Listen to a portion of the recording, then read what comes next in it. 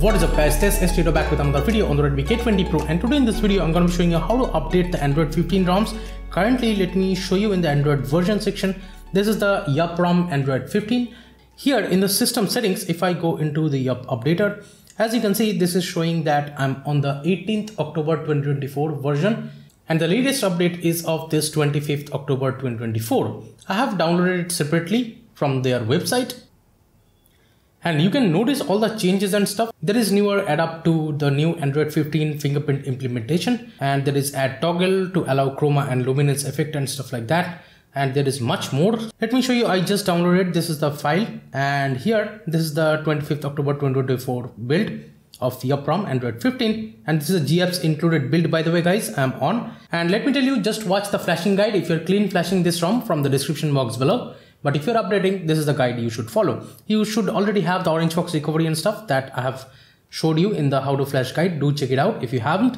And I have already the advanced reboot enabled. So from the power menu, I can click on advanced. Then I can directly reboot to the recovery. Just entered my lock screen pin and hit right in this recovery. Right now it's showing the internal storage of the phone. And here I'll just straight up go into the download section, and I'll just flash this ROM without wiping anything. I'm trying it out. Let's see if it's working or not. I'm just gonna select that 25th October 2024 Yup ROM, and I'll just swipe to flash. This is just a dirty flash guys, so I'm not gonna wipe anything. I'll just straight up reboot and see if it boots up fine or updates fine actually. This is the manual updating process, by the way.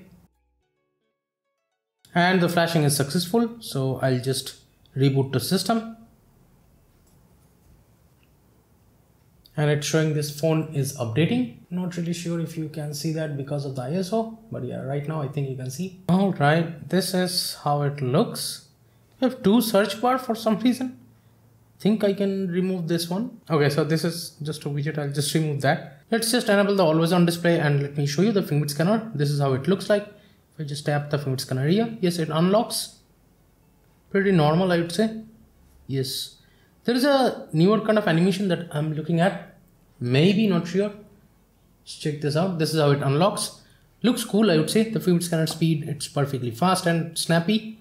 Okay, so in the updater right now, it shows the current version. There is no newer build as of right now, even if I check, as you can see. So yeah, that is how you dirty flash or update your Android 15 ROM on the Redmi K20 Pro.